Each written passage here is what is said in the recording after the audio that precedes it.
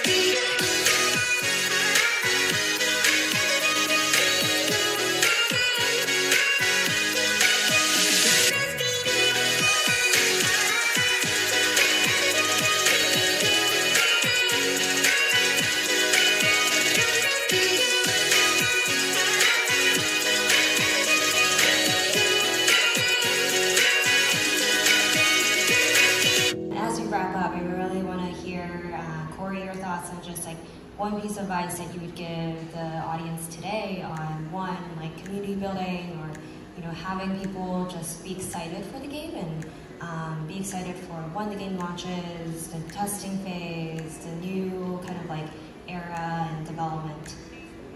Yeah, I think at a high level, the thing that we've done throughout our project that has really rewarded us is we've really stripped every single meta down and decision down to the ground and tried to rebuild it back up. And if we land in the same place that a meta is today, great.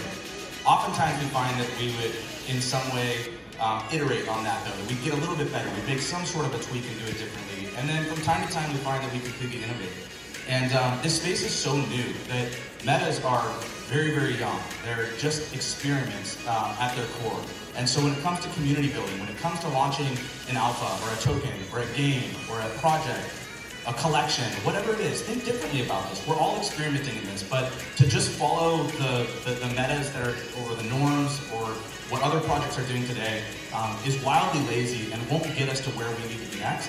And I think there's so much opportunity for breakthrough in this space, and the projects and the teams that really experiment and do things differently and think critically about this and lean on their community and lean on their intelligence as a project and lean on the rest of the ecosystem to build progress are the ones that are going to win in the end. But I would say just challenge metas and rebuild things, constantly strive to iterate or innovate on just about everything that you're doing.